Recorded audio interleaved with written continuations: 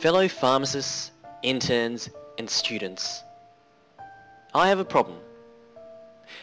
Since registering as a pharmacist, I have felt isolated as a professional. Sound familiar? Sure, professional organisations offer educational and social events to help support us and bring us closer together. But in between these events, what is there to keep us all connected to one another? As it turns out, there's a pretty awesome solution overseas. Enter WeCommunities. WeCommunities has the potential to connect health professionals and students from all over the world using Twitter and by hosting regular tweet chats. What started off as one nurse in the UK wanting to connect with other nurses soon turned into a whole multidisciplinary network of over 100,000 health professionals and students worldwide.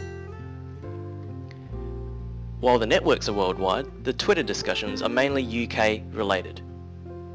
What about us Aussies? That's exactly what Jared thought.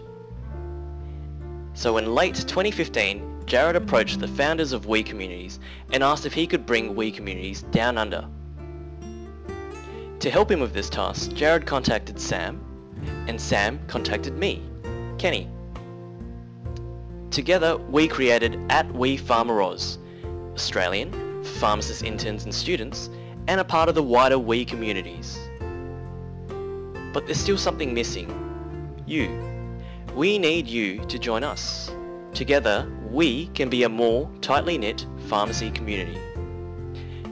Keep your eyes out by following @WePHoz on Twitter.